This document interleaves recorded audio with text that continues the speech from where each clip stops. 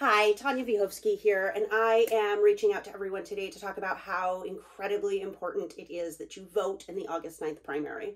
The primary is how we decide who is on our ballot. Today I'm going to talk about the different ways you can vote, really focusing on absentee voting. You will not get a ballot in the mail automatically like you have for the past couple of elections. You have to make a request to get your ballot, and there's a couple of ways that you can do that. You can go to your My Voter page at the Secretary of State's website, and you can log into that, click which elections you want ballots for, and hit request, and that will automatically send the request to your town clerk's office. That's what I did this year, and I got my ballot in a couple of days. You can also call your town or city clerk and ask for a ballot, and they will send you one. You can also go to your town or city clerk's office and either take a ballot home with you or vote right there in person when they're open.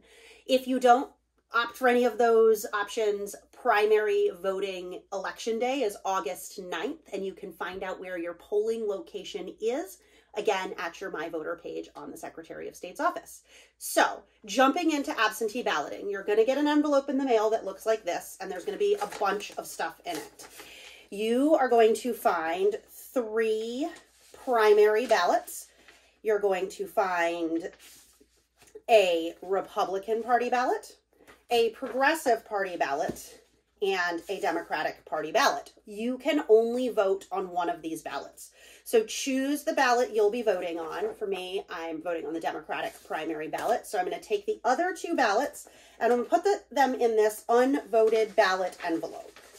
And I'm going to seal that and put that in the return envelope. You do have to return your unvoted ballots to the town clerk's office along with your voted ballot. Once you have decided that you're going to take, for me, the Democratic Party ballot, and that's the one I'm going to vote in, you want to make sure that you're using a black pen or a pencil and that you're following the directions in this purple part on top as well as in each individual race. In different races, you can vote for different numbers of candidates. For U.S. Senator, you can vote for 1 candidate, but for state senator, you can vote for 3.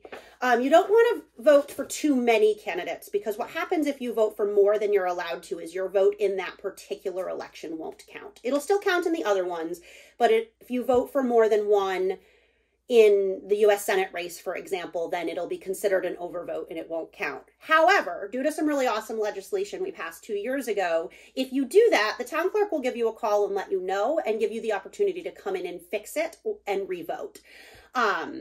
You don't have to vote for the number that it says, so you can vote for less. Like if you just can't make up your mind about a race, you don't have to vote in that particular race. Or if you've decided, you know, I really only want to vote for 2 of these senators, but I get 3 votes, that isn't considered a ballot error. So you can make that choice.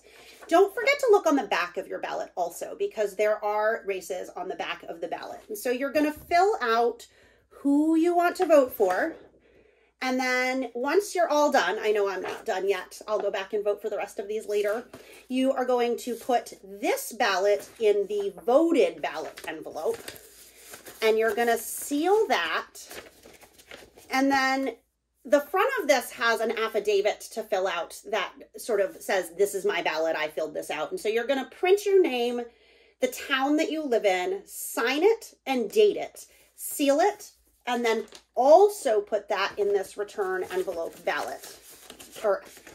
So all your ballots are in here, the 2 unvoted ones, the one that you voted sealed in that affidavit envelope. You're going to seal this up. Some town clerks are asking that you put a return address on here as it just makes it easier for them.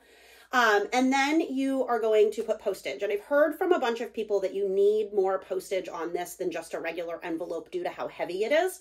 So check with your post office about how much postage you need if you're going to mail it back. If you are not going to mail it back, you have a couple of options for returning it. You can drop it off at the town clerk's office. You can also drop it in one of the many ballot drop boxes that have been installed throughout the district. A lot of those are located on town and city property. I know here in Essex, ours is at the town clerk's office. It's open 24 hours a day, so I can go by anytime it's convenient for me and drop my ballots into the secure ballot drop box.